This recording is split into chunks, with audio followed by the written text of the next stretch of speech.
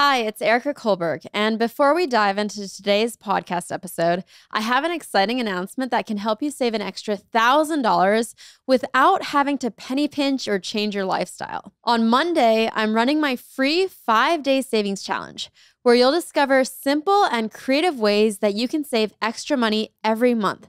And whatever you want to do with that extra money is up to you. I'll just show you how to save it. The challenge is totally free to join. All you need to do is go to erika.com/go. Erika is with a K, and you can secure your spot. By the way, these strategies that you're going to discover can help you easily save money, whether you're a budgeting novice or a finance expert. And they're going to get better and better throughout the week. But I have to tell you, I'm so excited about this and don't want you to miss out. In November of last year, we ran a savings challenge and had over 200,000 people sign up. And on average, people saved $1,005 that month through what they learned in the challenge. That means our challengers collectively saved over $200 million. So trust me when I say you don't want to miss out on this one. And the deadline to sign up to be part of this free challenge is Sunday, 11:59 p.m. Eastern Time. So make sure you secure your spot and get free access today. Again, that's erika.com/go, erika.com/go. See you inside. What do I invest in? The two types of things I would invest in are Jeremy Schneider, a multi-millionaire entrepreneur who retired at the age of 36 and has since doubled his net worth by reinvesting. should I be investing right now? Inflation or war or recession? This is the spoiler. This is the big way that I invest. Ignore everything. Wealth is built, like the Warren Buffett example, over time. One of the most common questions I get asked is, what's the best index fund? And the answer is, I'm Erika Kohlberg, and you're listening to the Erika Taught Me podcast. So if you were to summarize your money philosophy in one sentence, what would it be? it has an and, but it would be, to build wealth, you live below your means and invest early and often. That's it. I love it. So let's go through investing 101. What is the first thing people need to know about investing? I think the first thing is that in order to invest, you need money. And to get money, you basically need to spend less money than you make. And in pop culture and social media and just among friends and peer pressure, there's always this constant pressure to spend everything you make or live beyond your means. Spend all your income, borrow money, go into debt, fancy trips, fancy clothes. And that's not wealth, that's spending. Actual wealthy people spend less money than they make. So if you make $500,000 a year and you spend $500,000 a year, there's a word for that, broke. You have $0 at the end of the year. But if you make $60,000 a year and you spend $40,000 a year, with that $20,000 a year you're not spending, you can invest. And over the course of a career, you're easily a multimillionaire with that difference in your spending and your earnings. Do you have a default for what percentage of income you'd like people to be able to save and invest? What I want people to do whatever they want to do, but it's really a pretty simple mathematical equation, which is if you invest 0% of your income, then you will never be able to retire. You will be pushing shopping carts at a big box store in your 70s because you can't live off of the government stipend they give you. If you invest half of what you earn, it takes about 15 years from being broke to never needing to work again. And so this idea that you retire at 65 is kind of a myth. Nothing happens magically at 65. You retire when you have enough money to retire, and you get there by living below your means and investing. And so when you say how much, like what percent of your income should you invest, it's kind of choose your own adventure. I certainly recommend more than 0. Anything less than 10, you're probably in the realm of not being able to retire even when you're old.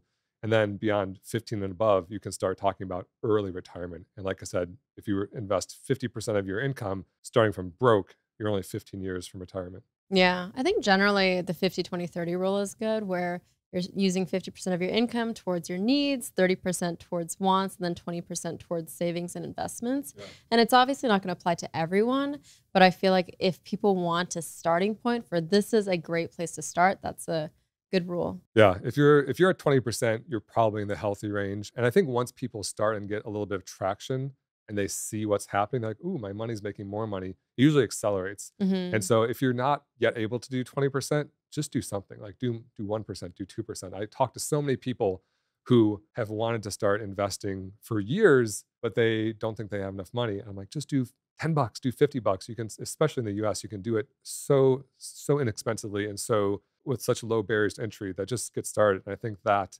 static friction that exists from people being afraid to get started will then disappear, and then you can increase your savings rate. I always had a lot of excuses too for why I couldn't invest. What Mine were your were, excuses? I don't have enough money. I don't know how to do it. If I start investing, well, what do I invest in? Like all the questions that people ask me now, I had those questions myself when I was in my early 20s. That's legitimate, and part of that I think is letting perfect be the enemy of good. I don't want to do it if it's not perfect. And I think in all things, we can't let perfect be the enemy of good.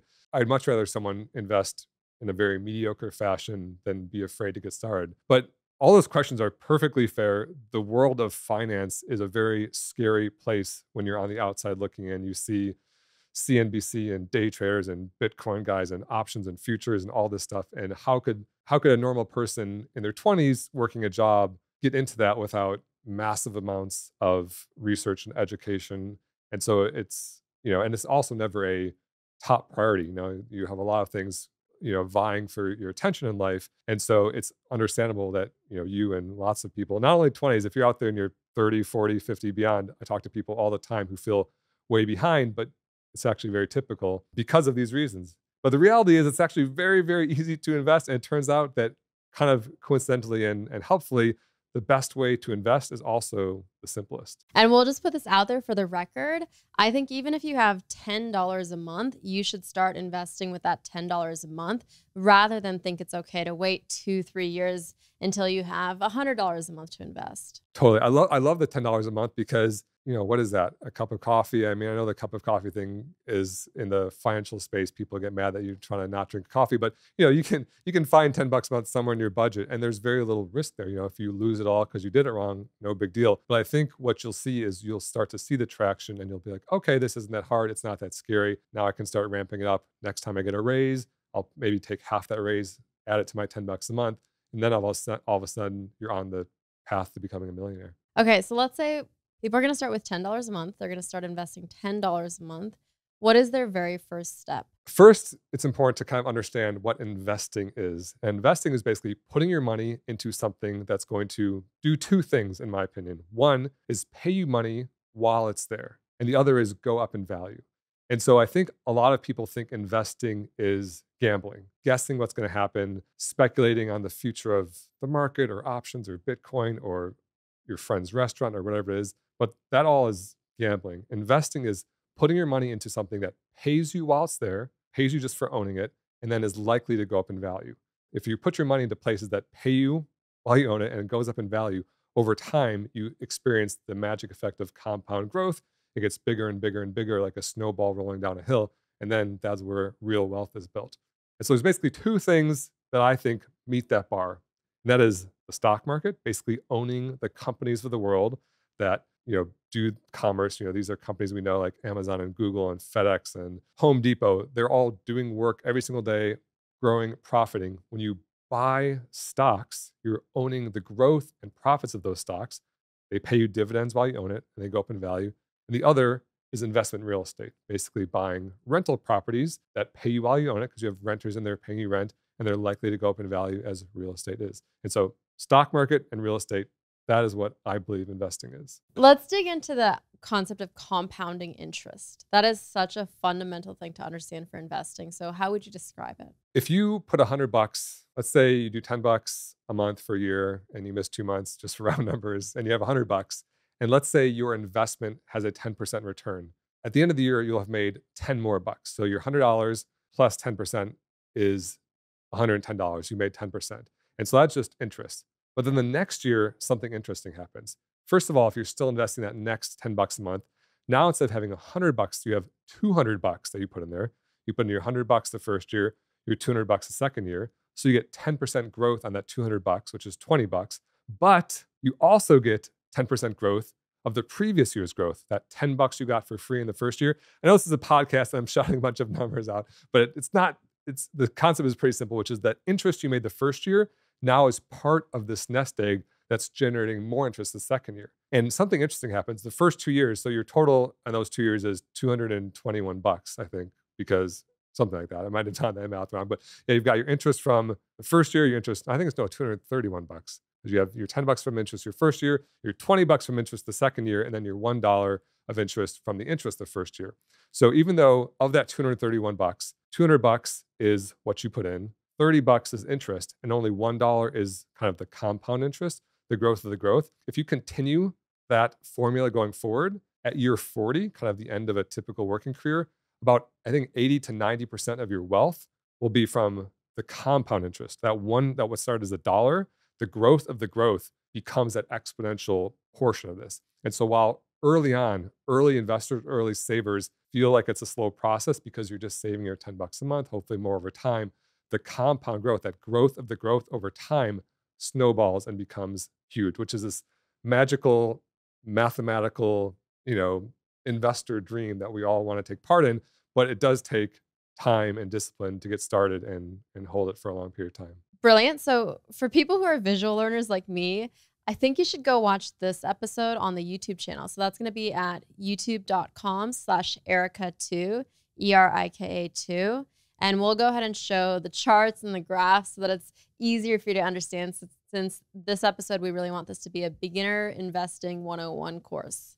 One of the things that made me realize the power of compounding interest was I first saw this chart of Warren Buffett's net worth over age. And he's been investing since, I think, 11 years old, 14 years old. But over 90% of his wealth has come after the age of 50.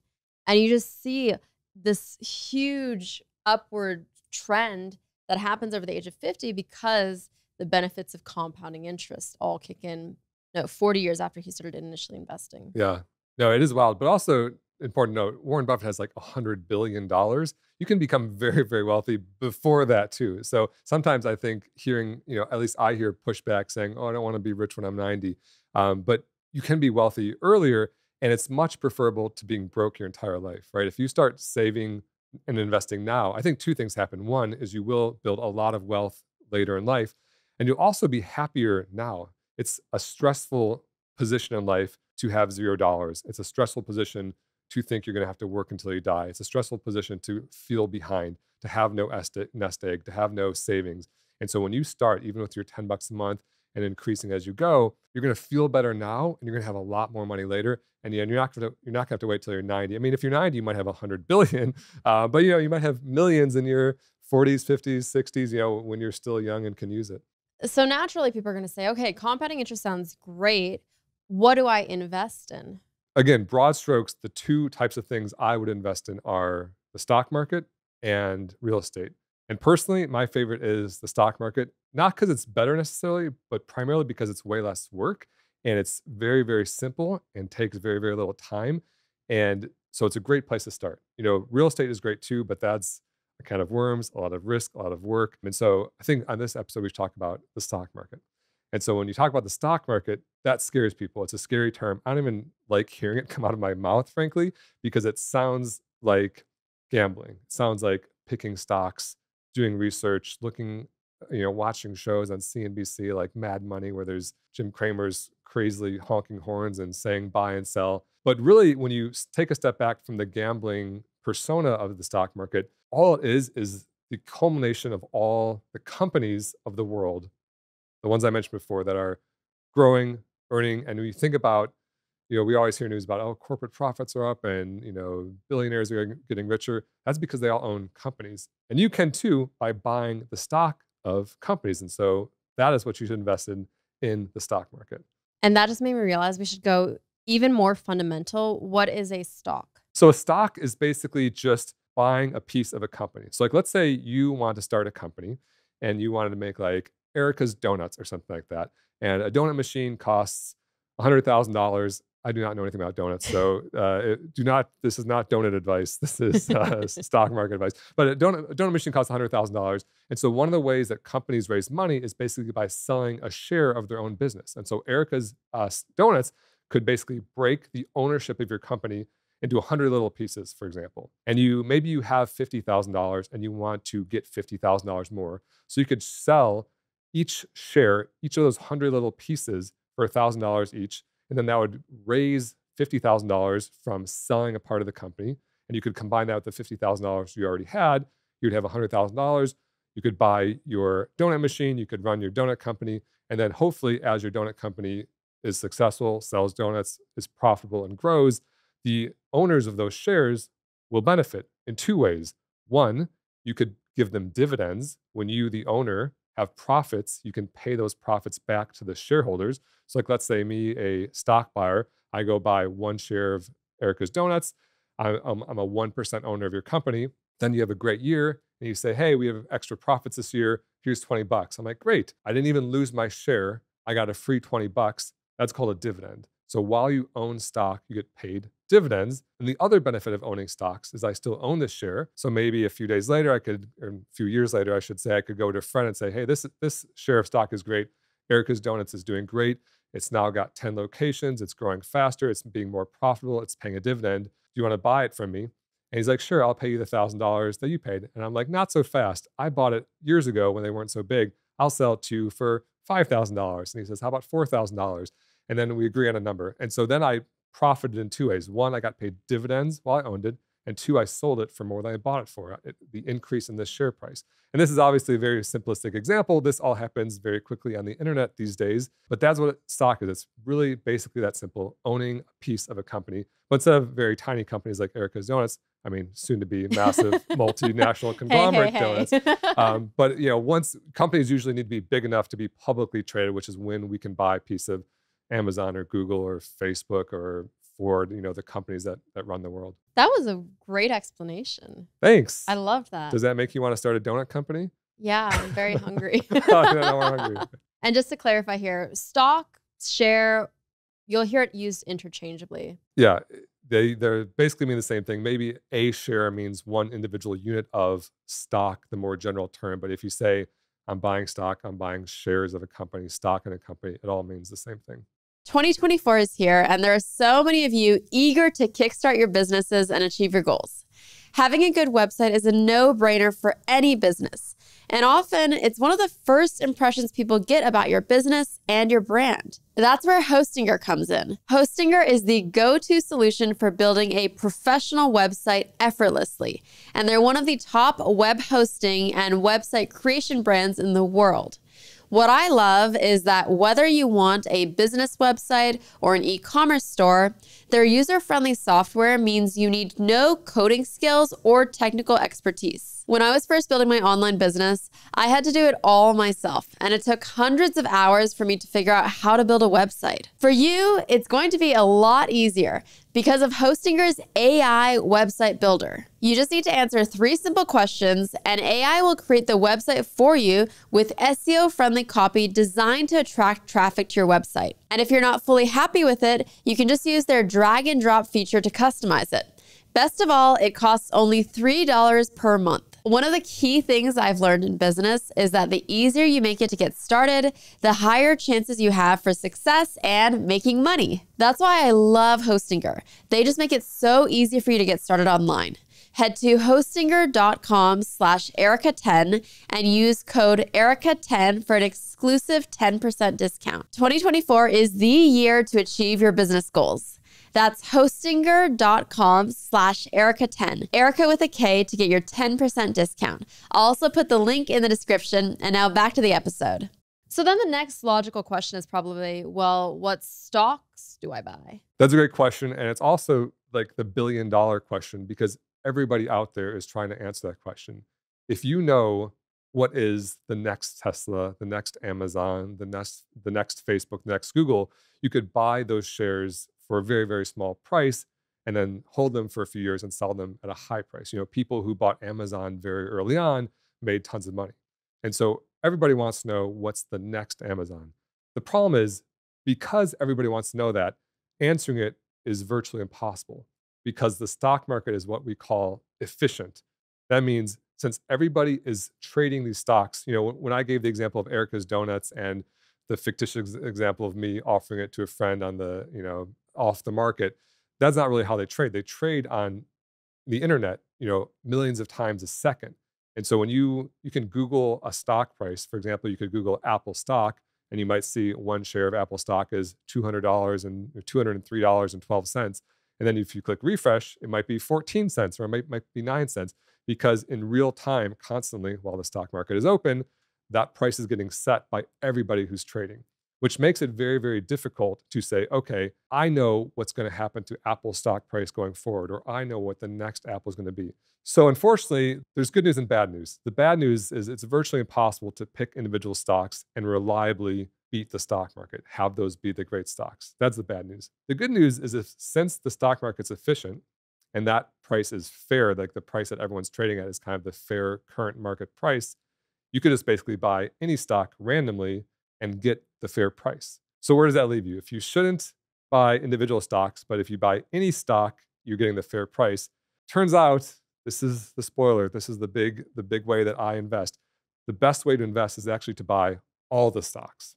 And this was a crazy idea when it was introduced back in the 1970s by Jack Bogle, who basically, he founded Vanguard and popularized the index fund, which is what this is, buying all the stocks. But basically, he said, since all the stocks are priced fairly, instead of submitting yourself to risk by guessing, picking and choosing stocks, just trying to find the next Amazon, he says, instead of looking for the needle in the haystack, this is a Jack Bogle quote, he says, buy the haystack. You buy all the stocks, and then you're guaranteeing yourself your fair share of the growth of all the profits of all the companies in the stock market. And so that is how I invest. I have millions of dollars. My net worth is about $4.8 million or so today. And other than my home, which I own, and like a few other real estate investments, most of it is just in index funds, buying all of the stocks. So you've kind of mentioned that your strategy, which is also my strategy, is to buy all the stocks via a vehicle like an index fund. How would you describe an index fund? It takes a little bit of history, but back in the day, decades ago, probably even before my parents' time, you would go to a stockbroker and they would go to the floor of the New York Stock Exchange. They'd literally travel to New York City and raise their hand in the air and buy these pieces of paper that were called stock certificates. And that would represent your ownership in the company. Of course, now time has gone on. They introduced this idea, that's very problematic because it's burdensome to keep track of these pieces of paper, and buy and sell them, of course, is time consuming and logistically difficult. So they introduced the idea of a mutual fund. A mutual fund is when a bunch of people mutually pool their money and put it into a fund. Kind of hate all these terms like mutual fund because they're scary and they're intimidating to people who've never been investing before. But it's the idea is relatively simple. A bunch of people put their money together and put it into a fund. And then that fund can then buy and choose all the stocks for all the owners. Then as all the stocks inside of that fund, there's like a manager of that fund who basically collects the money, goes to the stock exchange, buys all the stocks. And then as that fund, all the stocks in that fund produce value, they're returned back to all the individual owners in the proportion that they contributed their money. That mutual fund still exists to this day. They were the state of the art for many, many decades. What I just described is called an actively managed mutual fund because there's a manager who's actively picking and choosing the stocks. It's still a good way to invest. But the problem with actively managed mutual funds is the manager basically has bad of luck picking and choosing stocks as everyone else who's doing it. And they charge a high fee for their service because they have to rent space in Manhattan and pay their staff and profit for their company and do all their research. And so that fee comes out of the fund. And so the profits returned back to the investors is lower, meaning that your rate of return is lower, meaning that magical compound growth we talked about over time is lower.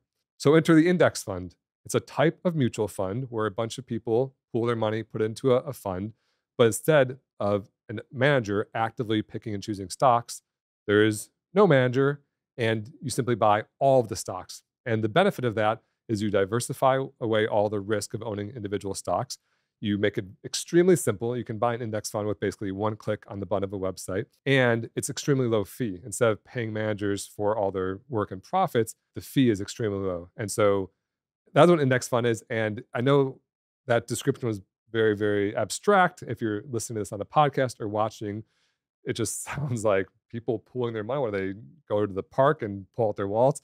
How it actually looks is you can Google these things. And so, for example, there's an index fund with a ticker symbol VT. And VT stands for the Vanguard Total World Stock Market Index Fund.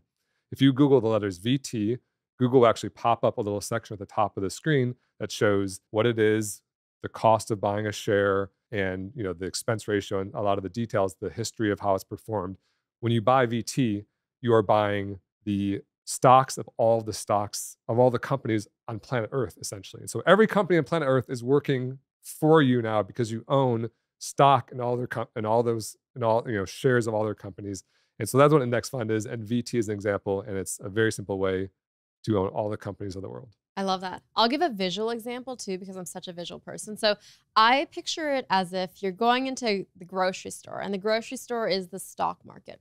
And on the aisles, you see the individual stocks aisle, where on the individual stocks aisle, you see Apple and you see Amazon and Google and Facebook, Meta, and you can pick to buy those individual stocks and put them in your basket. But then you go to this other aisle in the grocery store, and that's the index fund aisle. And now, instead of seeing these individual stocks that you can pick and put into your grocery cart, you see these baskets, like a Halloween basket or like a gift basket or like a holiday bundle, where they have Apple and Amazon and Netflix and all of these little tiny companies in this basket. So then you just grab that basket and put it into your cart. I love it. And yeah, in that basket is literally everything in the first aisle, every single stock. And the way index funds work is it's in proportion to the size of the company.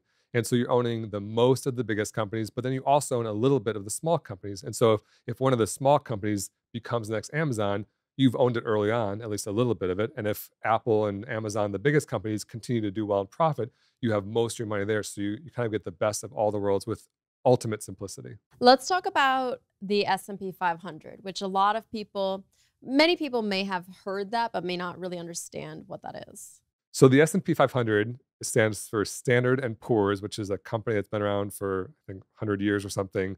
And back in the day, their job was to basically keep track of the companies. We live in the internet era now, and so tracking companies is easy. But back then, you needed people working who were writing on manual spreadsheets and things like that. And so I think it was introduced in the mid-50s. They basically introduced, before the S&P 500, there's the Dow Jones. And the Dow Jones is another list of companies, but the Dow Jones is just a list of 30 companies. And that was a good start back in like the 1920s. But by the time the 50s rolled around, they said we should be tracking more than just 30 companies in all of America. So they came out with the S&P 500, which is essentially a list of the 500 biggest companies. They say it's the 500 representative companies in the US, but essentially the 500 biggest companies in the US. And so if you look at the S&P 500, it's just simply a list of companies. It says, on the top is Apple and Microsoft and Amazon and Tesla and Google and all the biggest companies from biggest to smallest. The first 500, that's the S&P 500. So you can buy an S&P 500 index fund. And that is simply just that basket of stocks you just described with those 500 companies inside. And that's a fantastic investment because you're getting the 500 biggest and best companies in the US. So again, with the grocery store aisle, if you're going through the index fund aisle, you would pick up a basket that has little bits of these 500 largest companies in the US in it, and then you put it into your cart to buy it. I love it. And that's an index fund. And what you just described is exactly how it works, except it's on a website. And then you type in, all the baskets have little codes on them. Maybe at a grocery store, it might just have the price tag, but instead it's got a little code like VT, or the S&P 500 index fund is VOO. So you could open up an account with a brokerage like Vanguard, Fidelity, or Schwab, and then type in VOO and put in how much money you want to buy. A basket might be like one share, but turns out you usually invest in dollars. So you don't invest in shares. So you say, okay, I want to invest that $10 or $100 or whatever it is. Then you get that basket with all those stocks in the proportion of the 500 best stocks in the US. Yeah, and to your point you were saying earlier about how you don't need to have so much more money to then buy all 500 stocks. If you're going to go buy an individual stock and you have $100, that's fine, you can do that. But with that same $100, you can go buy fractional pieces of those 500 companies. So it's not like you need to have 500 times more money to buy those 500 stocks. I mean, the nice thing about index funds is if you look up one share of Apple, I don't even know, but I think it's around $200 a share right now. And that is logistically difficult because to buy one share, you need $200. To buy two shares, you need $400. Then you only own exactly one company. And so if Apple, the unexpected happens and Tim Cook has an affair or something and Apple goes out of business or whatever the worst could happen, you could lose all your money in one company. But with an index fund, you own tiny, tiny little fractions of shares of all the companies. And so any one company, if it goes out of business, that's no problem because you own hundreds of other shares, and you don't need enough money to buy full shares. If you only have $100, you can put in just your $100 and it's going to buy you the right amount of every company. So you have a well diversified portfolio. So you gave us the ticker symbols, which is basically what you type in on your investing platform to buy these index funds. VT is the total world. VOO is S&P 500 index fund. Is there a reason you choose the Vanguard versions? I give Vanguard as an example just because Vanguard kind of invented and popularized the index fund, but there's lots of equivalent index funds that do virtually the same thing. And so one of the most common questions I get asked is, what's the best index fund? And the answer is there isn't really a best index fund. They all do the same thing. So if you look at any US stock market index fund, whether it's from Vanguard or Fidelity or Schwab or iShares, and you chart them against each other, they'll look like a line on top of each other because they all do the same thing. And so there's no real reason to pick one over the other than basically making sure you're not paying additional fees to purchase it. Some of the brokerages charge fees if you buy their competitor's version of the exact same index fund. And so that's one thing to watch out for. And a very simple way to figure out these ticker symbols is, for example, S&P 500 Vanguard or S&P 500 Fidelity. And those ticker symbols will come up and then you'll know what to invest in. Yeah. Okay, so then the next logical question is probably, okay, now I understand what index funds are. I understand what to invest in. Now, how do I invest? Index funds can't go in your savings account. We probably are all familiar with a checking account or a savings account. You open it up with a bank, it holds cash, you get a little debit card. That's kind of how bank accounts work. With investments, you need a new type of account called a brokerage account. And a brokerage account is similar to a checking account or a savings account. You go to a website, you click open an account, put in your details, then you have the account. But instead of just holding cash, it can also hold index funds or stocks or bonds. And so basically the next step is going to a brokerage website. The three biggest in the US are Vanguard, Fidelity, or Schwab. You click open account, and then you transfer your money in. You link a bank account like you would link your Venmo account or something. So you could transfer $100 in. You click buy. There's the interfaces are a little different, but they're not too hard. You click buy. So once you're $100 in there, you click buy. Then it asks you for that ticker symbol. So you could type VT to buy all the stocks on earth. And you say, how much of VT do you want? $100. And then, yeah, you've done it. So a brokerage account is kind of the critical piece that holds all of your index funds. And I have this concept called the layers of investing. And at its core, investing is stocks and bonds. Because a lot of people ask me, like, what's better, a brokerage account or an index fund? And the answer is that doesn't make sense because you need both. So at its core, you have stocks and bonds, and we haven't talked about bonds, but it's the same idea with stocks.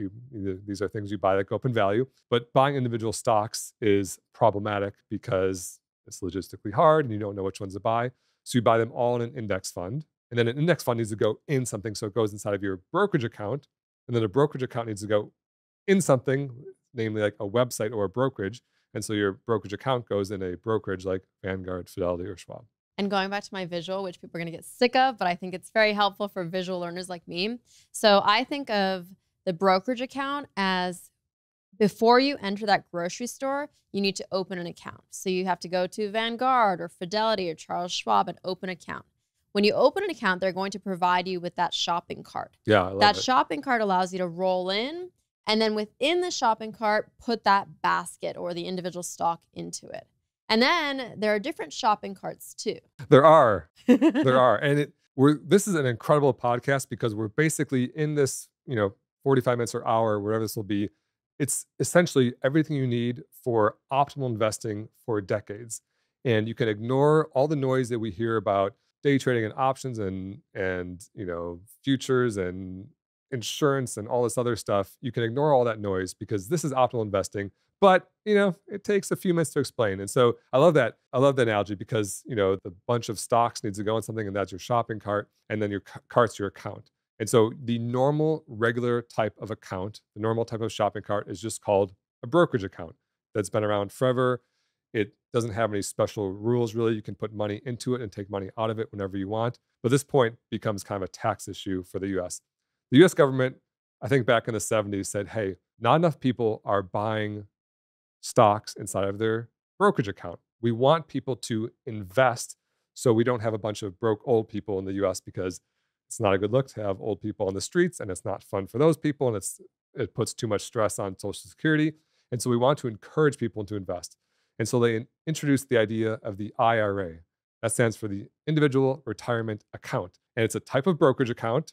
So it's just like a regular old brokerage account. It's another shopping cart. But this time, in the case of the Roth IRA, any money you put in there and any growth of all of the stocks inside of your Roth IRA shopping cart is never ever taxed again. Inside of a regular brokerage account, the growth is taxed. So for example, if you put $1,000 and it becomes $3,000, $2,000, the government's going to say, hey, that's new money, that's growth. You haven't paid income tax on that. So you're going to have to pay capital gains tax on that. Capital gains just means capital, that stuff, gains goes up in value. So you owe tax on the $2,000 of growth. But inside of an IRA, like a Roth IRA, you never have to pay tax ever again. And so it's a special type of shopping cart where you never have to pay tax ever again. And so if you're a working person in the US and you want kind of the best deal in investing, you would go to Vanguard, Fidelity, or Schwab, open up a Roth IRA, that's your shopping cart, go buy an index fund, put it inside your Roth IRA, and you are optimally investing. So now that we kind of understand this concept of index funds, which index funds do you think people should be buying? So we talked about two great ones, the S&P 500 index fund, which is US companies, and the global index fund, which is all companies, US and non-US. And there's basically three main categories of index funds that I think everyone should buy. A US stock market index fund, a non-US stock market index fund, or what we call an international stock market index fund. And the third is a bond index fund. And we haven't talked about bonds, but they're basically a way to invest and get interest back with less volatility than stocks. But those are the three main categories. And so you can buy what's called a 3-fund portfolio. Buy one US stock market index fund, one international market index fund, and one bond index fund. And you generally want to buy less bonds when you're young and more bonds when you're old. And so you have this kind of progression of when you're young, you're mostly stocks. When you're middle age, you got maybe 2/3 stocks. Then when you're retirement age, you're about 50-50. And then when you're beyond retirement age, you might be 70% bonds. And so there's an even easier way. If this 3-fund portfolio got a little bit scary, there's a type of index fund called a target date index fund, which is just a simple basket of those 3 index funds I described. So going back to the grocery store analogy, it might be getting a little bit abstract here, but you could find a basket of US stocks, a basket of international stocks, and a basket of bonds, or there's yet another, you go to maybe the next row, and there's a really big basket that has these 3 baskets inside of it. And that basket has everything you need, and it also has it based on your age. And so these target date index funds are named based on your age. So for example, and they're actually named based on the year you plan to retire, but I wish they're named based on your birth year because it has much more to do with your birth year. Nothing happens in that year when you retire. It just is simply trying to identify your age. And so for example, I was born in 1980. So if I add 65 to my birth year, 1980 plus 65, the typical retirement age, gets me 2045. I can go buy a 2045 index fund and put every penny to my name into this fund, and I will own essentially every US stock, every international stock, every bond in the correct proportion, rebalanced over time as the prices of the stocks change. It's going to rebalance it for me and reallocate it as I age. So I'm 40, so I'm 42. I'm in my 40s. I'm getting to the point where I'm like, okay, I might start slowly introducing bonds into my portfolio as I age. By the time I'm 70, then I'll be more like a 50-50 portfolio of stocks and bonds. And I visualize it again as right outside of this grocery store, you see the shopping cart choices. So the label on the shopping cart is 401k or Roth IRA or normal taxable brokerage account. And then you get to choose, and then you go into the store. And some of the shopping carts, by the way, have caps to how much you can fill that cart up. So the 401k or the Roth IRA is going to have a limit to how much you can put in it each year. The normal taxable brokerage account will not have a limit. So there's also an order that I think you should follow when you're deciding which carts to fill up first. Would you agree? I agree. I love it. That's totally true. So to put some numbers on it, in a Roth IRA, the max amount of money you can put in per year is $6,500.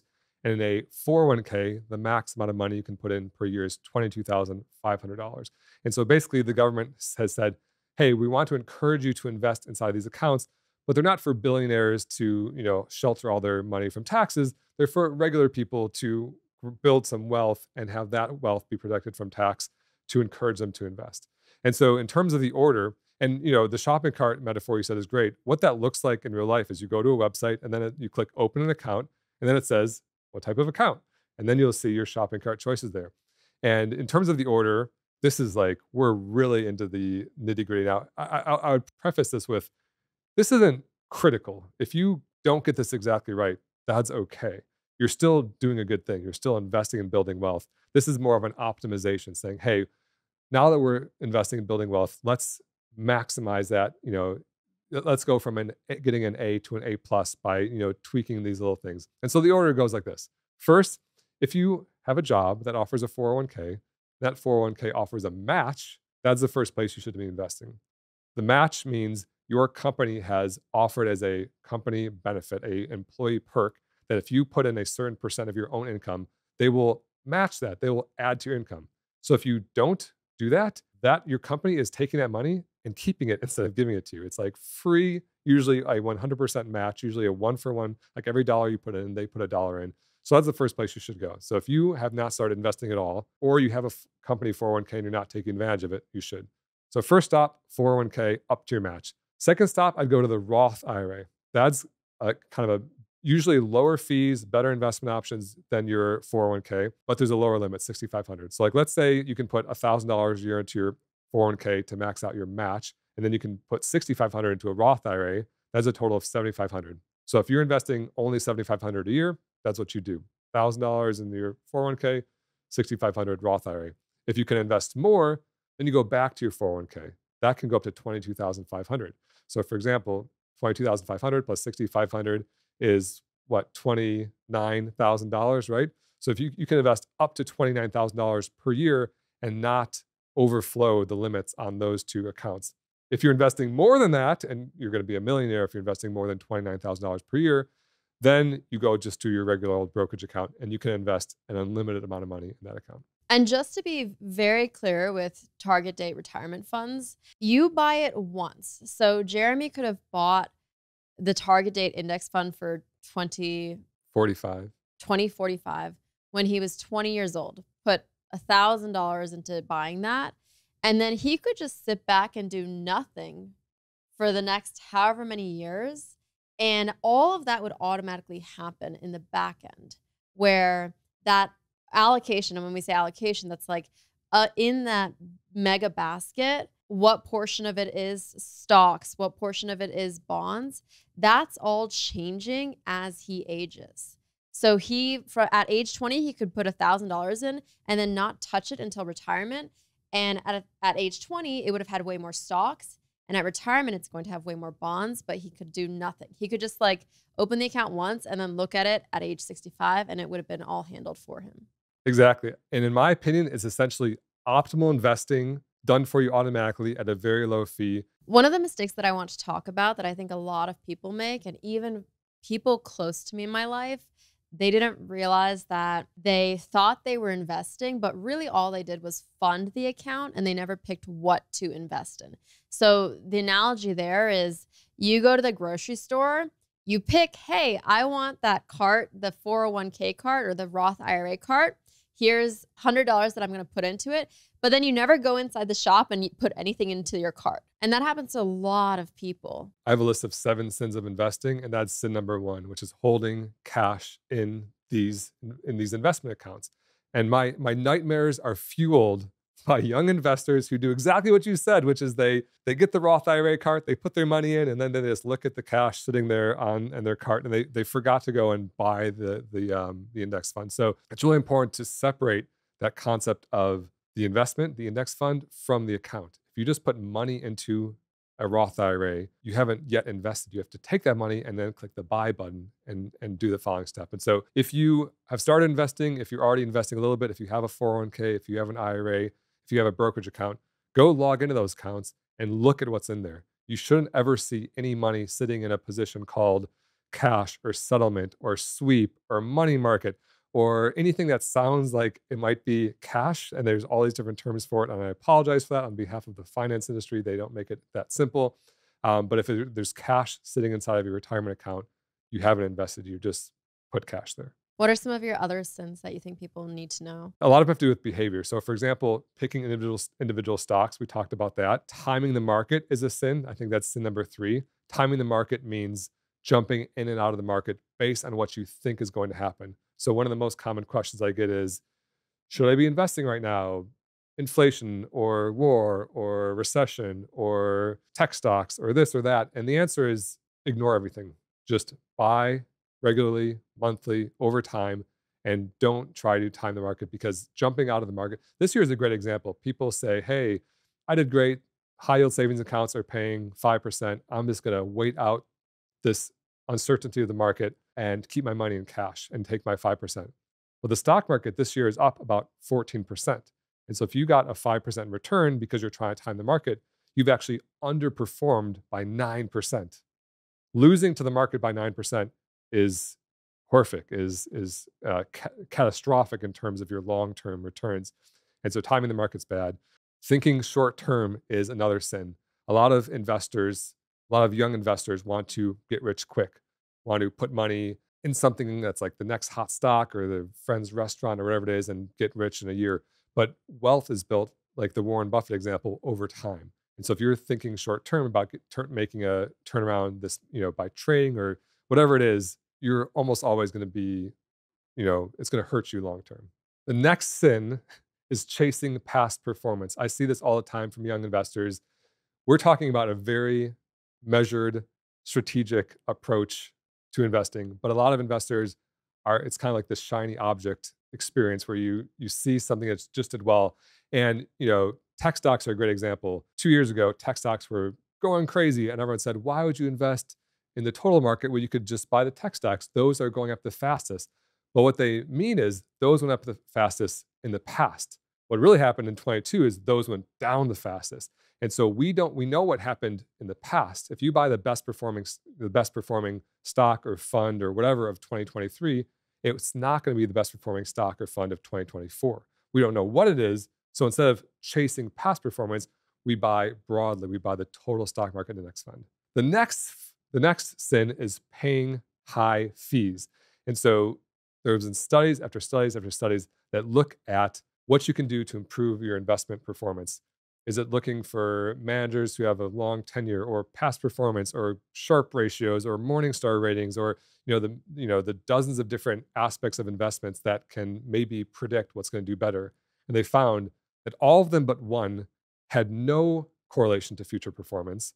And the one that correlated to future performance is fees. The more you're paying in fees, the worse your returns. And so that's why we talk about index funds, because they're very, very low fees. And the last sin of investing is not investing early and often. So for example, if you invest $500 a month for 40 years, after accounting for inflation, your investments will be worth about $1.2 million because that investor has invested early and often. So $500 a month, 40 years, $1.2 million. If you invest $500 per year for 10 years, your investments are worth $6,900, $6,000. And so with everything we've talked about, this is the most deadly sin. We've talked about the intricacies of individual stocks versus mutual funds versus index funds, the shopping carts, the IRA, the 401k. All of that pales in comparison to just how often and how much money you're putting in. If you just throw in a few bucks once and look at it 5 years later, not much will happen. If you're consistently investing a big chunk of money over time, you'll see a huge return, even if you're not investing perfectly. So the last sin is not investing early and often. And on that note, with your sins about not overthinking it, not trying to time the market, and not doing it often enough, I think automation is a really key thing too, to be automating everything you can about the process. Yeah, everything we've talked about seems like a lot, but at the end of the day, investing is so simple. It involves going to a website, clicking the automated investment button. So you say, okay, I want to invest $10 a month, $50 a month, $100 a month, whatever you can afford. And then just, choose your target date index fund. And then you just do nothing. You literally just put it in there and leave it alone and do nothing. And that is optimal investing. The less you do, actually, the better, other than putting more money in. And so people think it needs to be this very complex process of research and choosing stocks. It's really not. The most important thing is just that automation, choosing your target date index fund and leaving it alone for a long period of time. Guys, it really is that simple. Investing early and often, everything we've said covers everything. But if it went fast for you, or we missed some things, or you want to see, video examples, Erika has a course. It goes over the same stuff in greater detail, video examples. You can refer back to it. It's going to walk you through, hearing it on a podcast is one thing, but seeing it done is another. And so that's the course that will take you through what you need, showing the examples. You can have your brokerage account and the video right next to each other and mirror it. And it literally takes 10 minutes to set up your investment account to do optimal investing for years. And there's probably no better return on investment in the world than spending a few bucks on an investment course, a good one, that's going to teach you how to do it right and then leave it alone for decades. Thank you for that. And if you guys are interested, I'll put the link in the bio for that. Hey, so in addition to putting the link in the description for you, I also want to take a moment to explain a little more about my course that Jeremy mentioned. 3D Money is my signature transformative course that will show you how to eliminate debt, grow wealth, and change your financial future. 3D Money takes you through the 3 stages that you need to go through in order to get yourself financially secure and to a place where your money is making money for you. So the first stage is called Decode, and that's where we're going to take control of your financial situation and uncover the truth about your spending habits, your savings, and debt. Then we have the design part where we develop a plan for you to become debt-free, for you to build up savings, and for you to earn more money. And then finally, that third stage is called Diversify. And that's how you're learning to make your money work for you. You're going to learn how to invest wisely and diversify your income streams. I've spent hundreds of hours making 3D Money perfect for you, and it has over 94 lessons as well as 8 bonuses, including one of them being every credit card that I use to get the most benefits. I truly believe that you deserve to live a life free from financial stress, and 3D Money is going to help you transform from someone who is worrying about money to someone who has their financial picture completely under control and is paying off debt, budgeting better, and investing wisely. So if you're ready to say yes to that and start your journey towards financial freedom, then go to erika.com/3DM. That's Erika with a K. erika.com/3DM. Once again, I'll also put the link in the description. Now back to the episode. Something I also want to ask you is I get a lot of people that are in their 40s or 50s or 60s that say, is it too late for me to invest? It feels like I've missed the boat. The answer is no. Compound growth is amazing. We all wish we started when we were 2 years old and could see this magic thing happen. But the good news about being later in your career is often you have more income and you're often more focused too. And so while most of us in our 20s are spending all of our money and not investing, when you're in your 40s, 50s, and 60s, you're getting more serious about it. And so a few things I would say. First of all, you're not alone. Everyone I talk to thinks they're behind. Everyone I talk to thinks they're alone. You're not. Second, you have a long time to live. If you look at the actuarial tables, like when people are expected to die and you're 60 years old, you probably have 30 years or so left. The average age in the US, I think, is approaching 80 or so. But if you made it to 60, you have avoided much of the death early in your life, and you're actually going to live beyond 80. So you have 30 years of life to look forward to, and you want to be saving and investing to take care of that, right? And, like I said, you don't want to be the 70-year-old pushing shopping carts at the big box store. So when you're 60 or 50, and if you're 40 and you're listening to this, pitch the 60-year-old, then you're in really good shape, right? The 60-year-olds wish they saw when they're 40. And so whatever your age, you probably have many, many years to live. And so you want to start this process and you'll feel better. Like I said, if you have a plan in place and you're saving and investing and putting it into this, this system, you're going to feel better today and you're going to be in better shape down the road. And I can't remember who first said this, but I think the best time to start investing is yesterday. The second best time is today. Yeah, I think that's like an ancient Chinese proverb, like the best time to plant a tree is 20 years ago and the second best time is today. And, you'll never be... I butchered it. Yeah, I mean, it's the same idea, but you'll never be as young for the rest of your life as you are today. And so,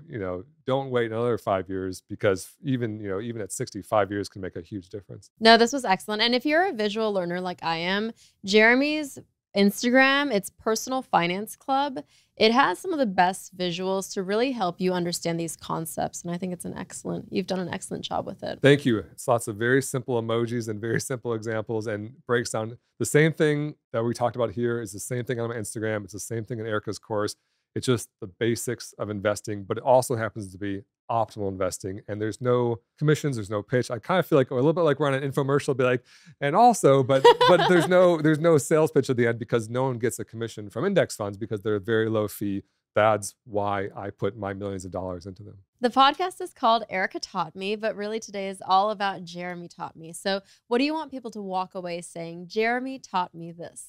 I would say if you take away one thing from today's episode, it's to follow the 2 rules of building wealth.